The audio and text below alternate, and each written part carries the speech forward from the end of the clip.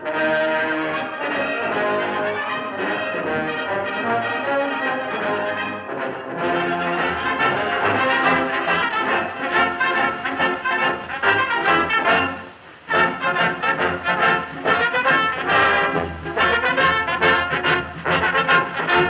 you all solemnly swear to be present at our 87th annual convention at Chicago?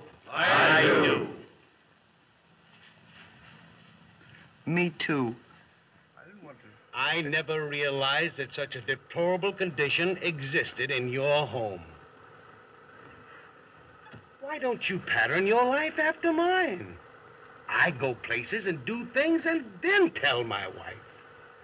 If you think that you're going gallivanting off with a lot of hoodlums to any convention whenever you want to, you're not. Not for a minute, you're not. I'll put you in jail first. And you, too, with the rest of the sons of the...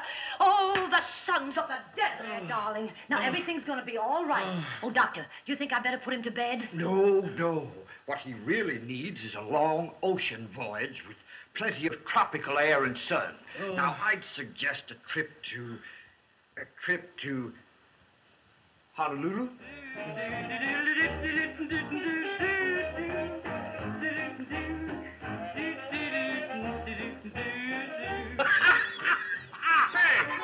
What's the laugh? I don't get it.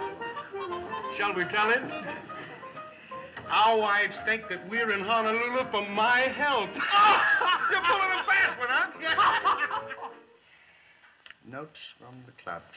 What's the matter? Honolulu liner sinking. Foundering in typhoon.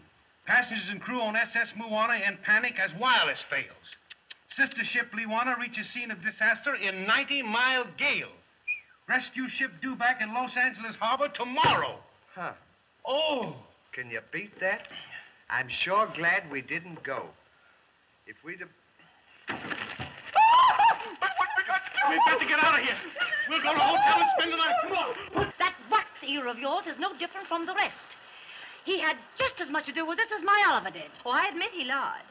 But there's one thing I do know. When he gets back home and I ask him, he'll confess and tell me everything. Now, isn't this nice? It sure is. We're just like two peas in a pot.